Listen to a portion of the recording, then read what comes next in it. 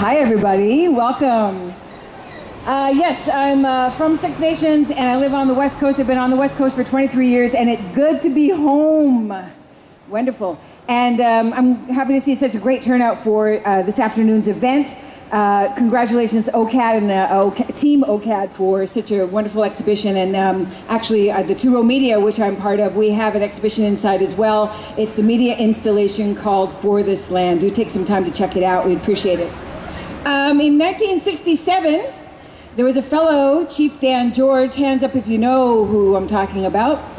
Chief Dan George was an actual chief from the Tsleil-Waututh Nation. In 1967, you know, he's a well-known actor, cultural leader, and also a really great poet himself.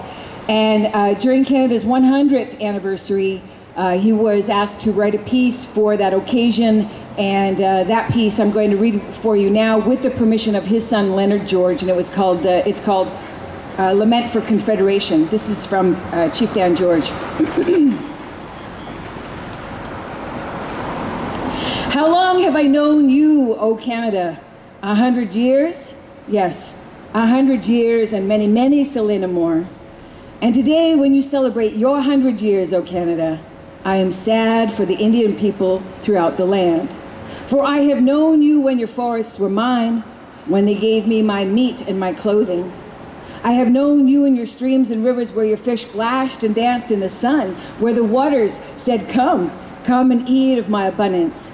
And I have known you in the freedom of the winds, and my spirit, like the winds, once roamed your good lands.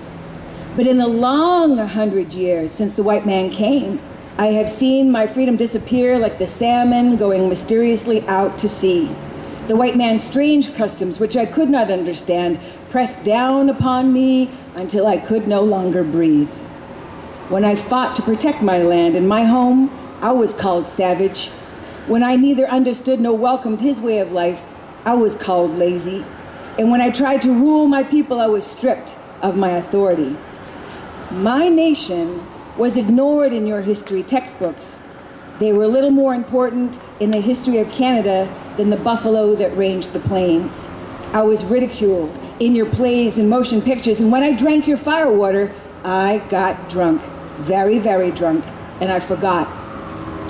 Oh, Canada, how can I celebrate with you this centenary, this 100 years? Shall I thank you for the reserves that are left to me of my beautiful forests, for the canned fish of my rivers, for the loss of my pride and authority even among my own people, for the lack of my will to fight back? No, I must forget what's past and gone. Oh, God in heaven, give me back the courage of the olden chiefs. Let me wrestle with my surroundings. Let me again, as in the old days, dominate my environment.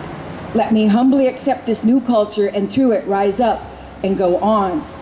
Oh God, like the thunderbird of old, I shall rise again out of the sea.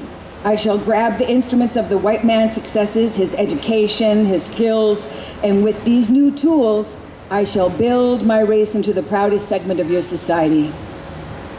Before I follow the great chiefs who have gone before us, O Canada, I shall see these things come to pass. I shall see our young braves and our chiefs sitting in the houses of law and government, ruling and being ruled by the knowledge and freedoms of our great lands. So shall we shatter the barriers of isolation. So shall the next 100 years be the greatest in the proud history of our tribes and our nations. Thank you, Chief Dan George.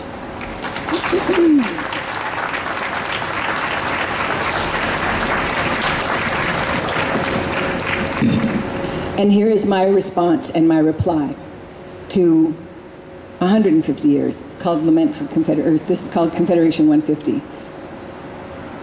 Ah, Canada, standing defiantly behind a line that doesn't quite protect or define as it was wished and won by war. These spoils are yours. So what can you claim on flimsy parchment that proclaims ownership, citizenship, a severely superficialness, the taking and overtaking, the dismissing and denying, buried under layers? The ice is petrifying, making hard rock shields labeled Canadian, a nationalistic resource where nothing cultivates and nothing to trade. Did you think the steel staples would hold it together? Did you remember to ask permissions or make paper consultations using the Queen's English? Oh, Canada, do not slip me the tongue and call it a French kiss. How do two languages survive 65 or more? An agenda of insults with your ideas of colonial distinctions. Pretty little tricks in lyrics sung from the immigrants' hearts. And your crests in cloth tells all as two red nations stand divided, either side a dying maple leaf, a thinly penciled treaty and centered symbol, oh, most stable, until autumn's justice sucks the truth from it, and we begin again. Ah, Canada, offering songs to join in false chorus, another choice to remain forgetful, but your soldiers stay true, and their patriot hearts continue to glow with pride, while we, the original, write our own journals after disrupted chapters, leaving my people to fight, flee, or die. The strength of our identity was born before you were even formed, and doesn't include hops and hockey.